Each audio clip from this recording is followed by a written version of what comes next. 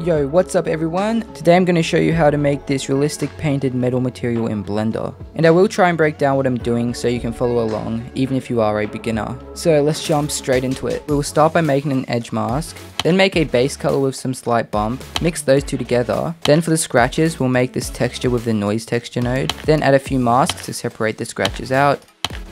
Then mix that together, and then finally add an ambient occlusion mask for cracks and crevices. So I've opened up Blender 4.5, and today we're actually going to spare the default cube from its misery. No way, I'm just kidding.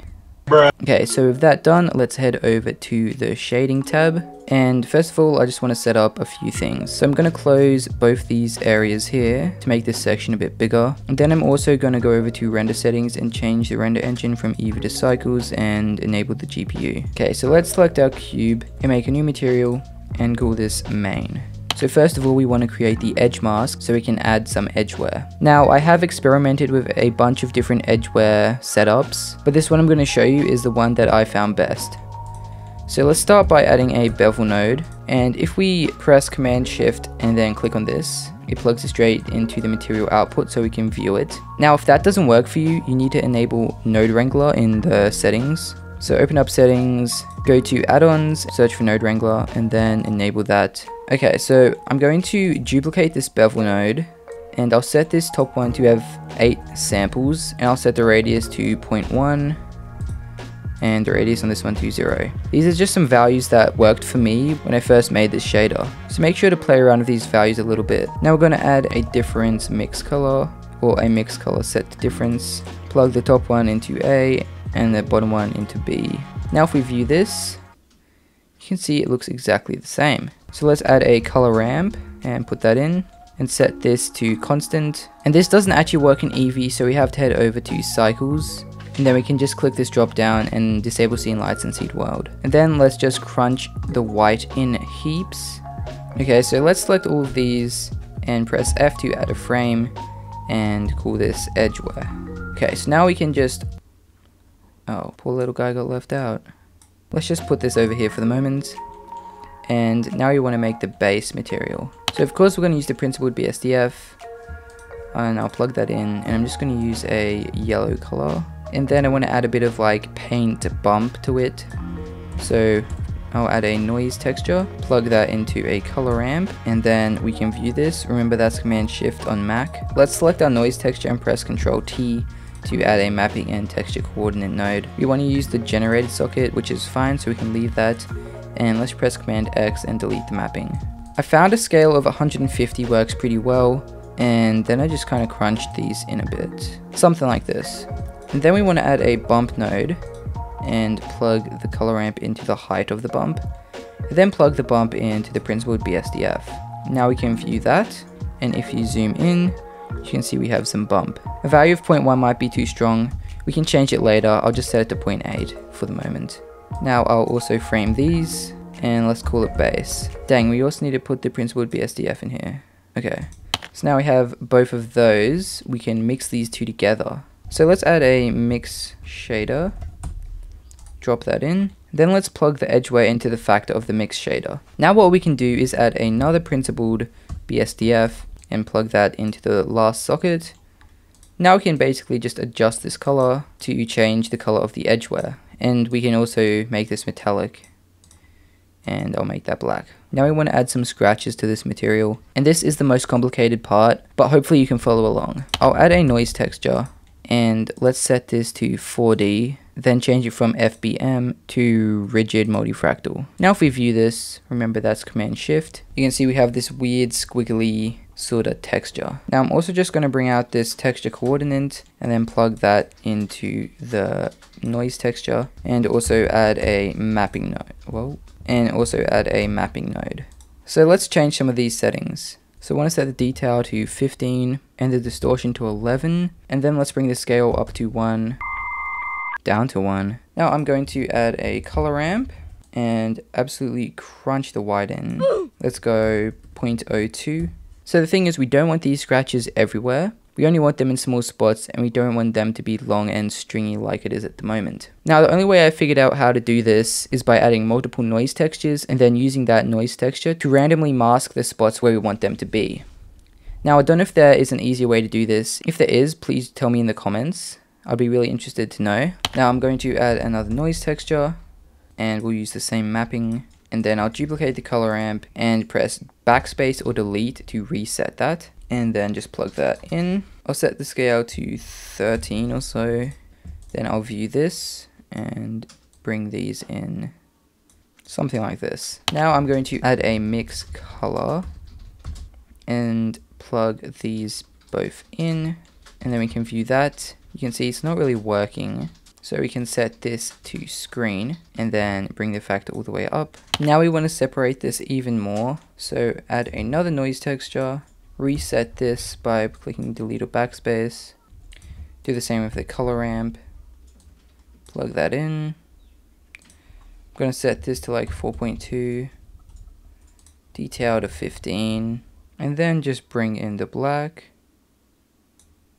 and bring in the white. Now let's view this. You can see what we have here. Now I'm going to duplicate the screen and plug that in like so, and then you can see we have some speckles and scratches. Okay, so now we want to add this back into our main setup. First of all, let's just frame this. Select them all, press F, call this scratches, and then we want to duplicate the mix shader, drop it in there, plug this into the bottom socket, and we want to plug the output of our scratches into the factor. So now we can add another principled BSDF and plug that into the first slot. Now again, we can adjust the color and roughness and metallic, make it metallic, and then we can also add some bump to this by adding a bump node, plugging the output of our scratches into the height of the bump, and then plug the bump into the principled BSDF and select inverted. Okay, that's pretty good for the moment. Now the cool thing about this is if we say extrude this or do something like this, it's pretty adaptive, which is really nice. Now another thing we could do is add some ambient occlusion. You don't have to do this, but it kind of does add a bit more realism. So I'll just show you what it does. We can add a color ramp in and then crunch it in like so. And then you can see it's highlighting the grooves and crevices, which is really cool. So we can use this as like a dirt mask, basically. Okay, so to add this in, we can do the same thing we did before with these mix shaders. So I'm just going to make a bit of room here. Bring that over. This should be good for the moment. Let's duplicate this mix shader and drop that in here. Now let's use this as the factor again, but we want to flip the color ramp so it's inverted. Now we can add a principled BSDF. Whoops, not in there. Now let's add a principled BSDF and plug this into the bottom socket. We can plug that into the bottom socket of the shader. You know the drill by now. You can just change this color to whatever you want, and yeah, that's really dope. Okay, and let's just put these two nodes into a frame, press F, and let's call it grime or something. Okay. Now, if we zoom out, you can see our node group is a complete mess, but I actually found this super cool Blender extension called Node Arrange. So if we open up our preferences and then go to extensions and just type in Node Arrange, there's this really cool extension by Leonardo Pike XL. You can just install that and enable it. Then in the shader editor, if you press N and go down to Arrange, you can select everything and then click Arrange. And how cool is that? It basically just arranged everything super neatly, and now we can view everything nice and easy. You can also like change the spacing. I found a value of 40 to be pretty good. Okay, so that's like the shader. So there's one thing we could do that would make this really convenient. If we select all of these nodes, just don't select the material output. We can press Command G or Control G depending on Mac or Windows, and it will create a group. So at the moment we're inside a group. So if we press Tab, you can see we have this one node plugged into the material output, and this is the node group we just created. So we can tab back into that, and you can see we have our full node tree. Now it's not very helpful just having this group because we can't adjust or change anything. So let's tab back in, and you can see we have this group input node on the side over here. Now you can see it has an empty socket. We can grab that and we can just plug it into the principled BSDF base color, and you can see it added this little socket here. Now if we tab out, we have this base color and we can adjust it. So you can do this with anything you would like to change. So maybe you'd like to change the distance on the ambient occlusion. Tab back out, there you go, you have the distance. And you can just plug this into whatever you want, so you can have any values out here that you can change later. And you can actually rename these sockets by selecting it, then clicking N, going to group, and then you can see we have the two sockets here. And I can just call this main color. And for the distance, I can call that grime distance. And let's just name this node group. So press N to bring up the side panel and go to node. And you can just call this whatever you want. I'll just call it realistic metal. We can put that in the label as well, and then paste it in here as well.